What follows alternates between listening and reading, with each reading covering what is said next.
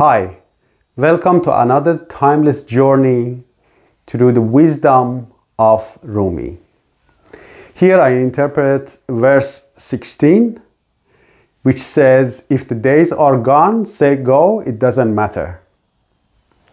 You remain, you who are not less than pure. What does it mean? It means to let go of your attachment to the past.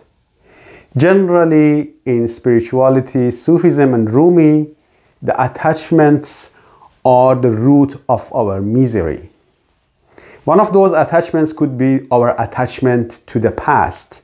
The things that had happened in the past that was not pleasant, the decisions that we made in the past that we are not happy about, and things like that. If we are worried about that, if we are attached to that, it's going to drain a lot of our energy. So we should actually remove those attachments from us. We also need to embrace the changes. As the time passes, a lot of changes happen within us, and that could include our aging or mortality. That shouldn't really stand in our way, because this is not something that we can control, and therefore if we worry about that, it's going to just make us very stressed, and it's not useful. The other thing is that to find a stability in ourselves. So although the time and the days are going fast, and we may feel that we are aging, and things are really going to a speed that we are not expecting, there is one thing that's stable. One stability that we can find in ourselves is our essence and who we really are, which deep down is a part of the divine. Focusing on that, that's not going to change, because that is complete pureness. That will remain unchanged no matter what else changes in our life, including our physical body, our finances, etc. So find that stability, find your attachment to the divine and your essence. The other important point is to cultivate your acceptance. One of the most important things that you can do in your life is to accept the things that have happened to you in the past that you have no control about. Acceptance can be a very powerful thing if we apply it in our life, where the things that we accept don't have that power over us anymore to control us, because we accepted it. So it's not going to tangle us and make us feel bad and thinking, oh my God, why we cannot change that? Yeah, acceptance can be very empowering.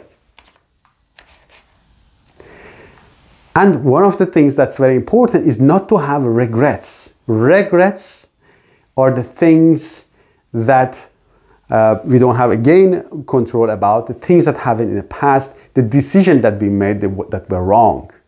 We should accept that in essence we are pure.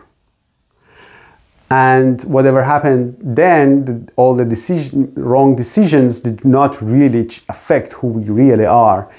And then that can give us a lot of peace. So see how you can apply this Rumi's wisdom in your day-to-day life. I like to reflect whether there was a time that you feel very much attached to the passing of the time and got really worried about how fast the time is going, or when you felt that you've done you've made decisions in the past that you're not very proud of and have still some consequences in your life. Find example of those and see how much energy those are consuming, because you're not either accepting them or not really getting over them. Just see what are the incidents where you are worried about the time and the things that happened in the past and regrets. List them on a piece of paper, reflect on them, get some mindfulness, accept them, and let them go.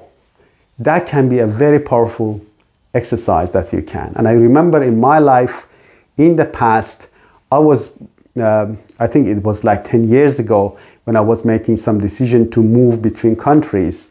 And I was thinking what's going to happen, why the decisions that I made in the past has resulted in this kind of decisions, and what's going to happen in the future. What I realized was that the most powerful thing is to accept the past, do not worry about the future, and just make the decision based on the most relevant and up-to-date information that you have. And whatever happens, it happens. Just accept that. Thanks so much for watching this video. Please hit the like button and subscribe to my channel. And I look forward to speaking to you soon. Thank you.